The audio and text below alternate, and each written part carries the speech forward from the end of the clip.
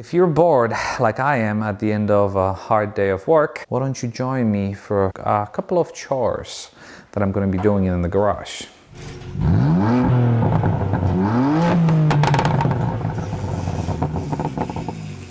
The first chore is replacing these wiper blades. I always like to stick with OEM because, yes, you pay a bit of a premium, but the fit and finish is always absolutely perfect. In case you wonder, the passenger side wiper blade is actually longer than the driver's side, which is completely different from what you get in most vehicles. Usually the driver's side is the longest one and the passenger side is the shortest one. If you know me, you know that I drive my car 365 and my cars do get dirty. As you can tell here, my floor mats are absolutely filthy. So these are OEM rubber floor mats that I have in the M3. And what's cool about them is when you want to wash them, you just take them out, rinse them, and they're as good as new. That's why for the Porsche, I decided to also buy OEM rubber floor mats, which will make cleaning a lot easier. So these were my original ones. Yes, they're pretty filthy. Even though I washed them, they just never washed fine.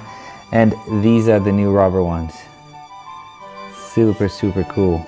They look pretty awesome. And you've got a Porsche logo just in case you forget where you're driving. I'm gonna let you in a little secret. This is the scent that I use in my car. So I don't use anything fancy. I use black ice. It smells good. I usually keep it somewhere either under the floor mat or somewhere on the side. And it makes the car smell absolutely fantastic. A lot of times I just stand there and appreciate the beauty of these cars. Seriously.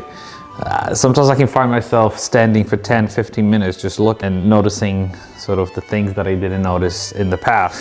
I'm going to show you something in the trunk. So when I open actually the frunk, if you will, you open the frunk and you're greeted with this piece of plastic, but then there's this felt, this trunk liner that just popped off.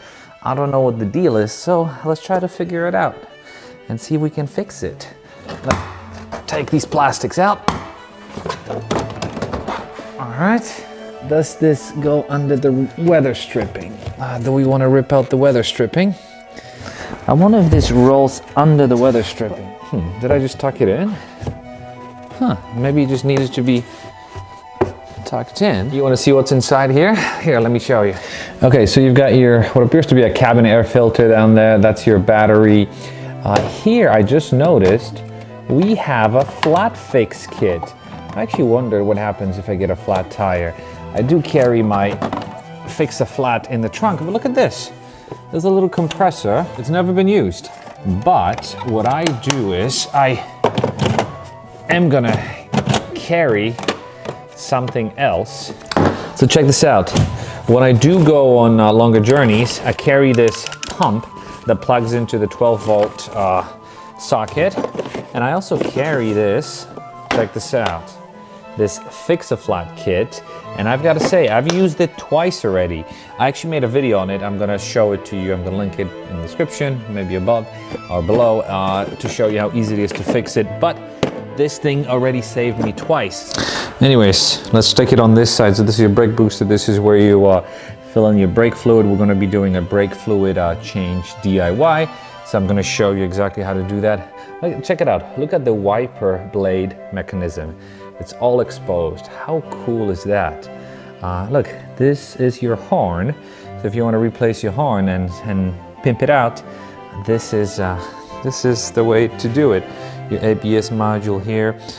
This is how my struts are connected.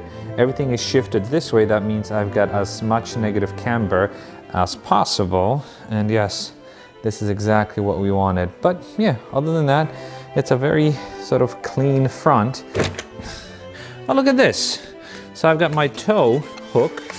And what would this be? A tool set. Okay, and what's over here? Look at this.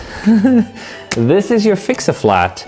Obviously, we're not going to be using it because we want to keep things original, but how clever is that? This really bugs me, so I've got to clean it. I did order a plastic trim preserver, the stuff that the guy used here, so I'm going to be dressing up some of these plastics, even though no one sees them, but I see them, and it sort of bugs me. I like to keep my plastics clean. Okay, let's put this plastic back in. It's always a pain in the neck.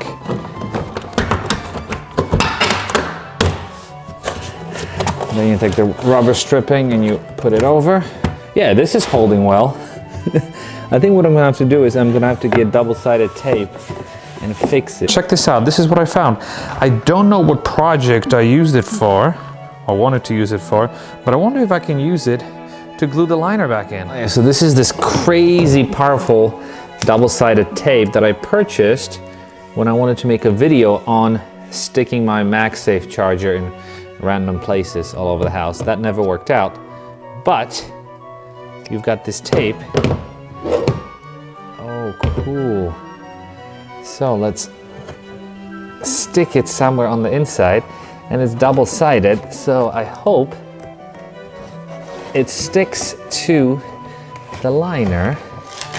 Okay, so the backing is off. Let's clip it in place. Clip it, clip it, clip it. Okay. Okay. Not bad at all. Look, and look how this tape is amazing because it's super flexible, so it molds to any shape, and it's super strong. And wow, this I'm definitely gonna link in the description. Holy moly, look at this.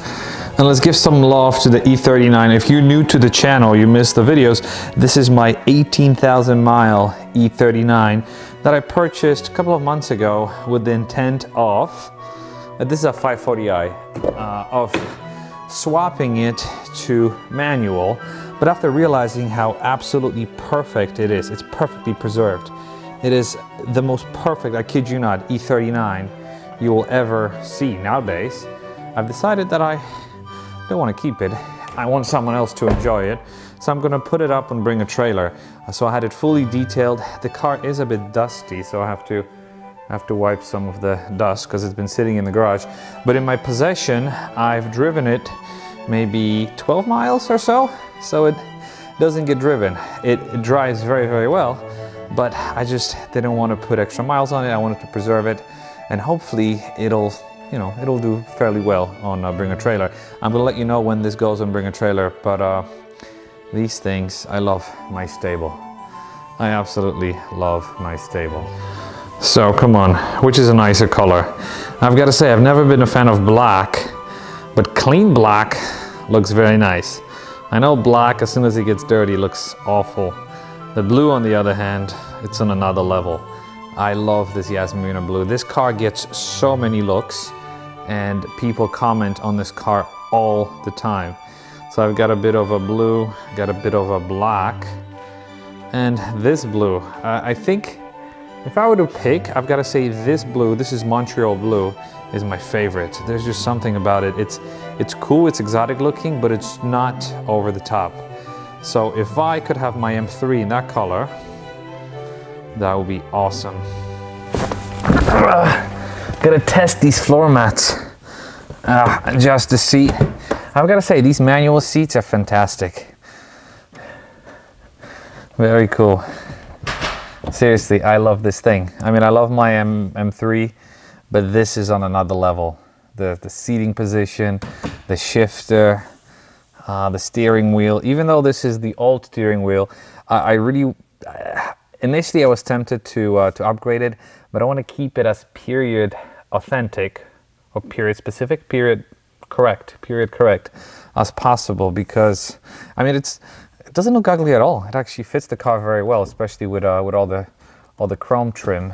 And this shifter, it's something you have to experience. So that's what I do sometimes after a hard day of work. I just come here and sit. I don't even have to go for a drive. I just sit here and sort of relax, decompress, think about all the things that I want to do to the car. Think about all the things I don't have the time for. But yeah. Anyways, I don't want to bore you too much. Thanks for joining me on this journey. And you know what? If you like this stuff, let me know and I can take you on more journeys with me. I feel like I'm with somebody, so I'm not just experiencing it by myself. If you want to do it, let me know down in the comments. Otherwise, I will See you in the next video. Bye-bye.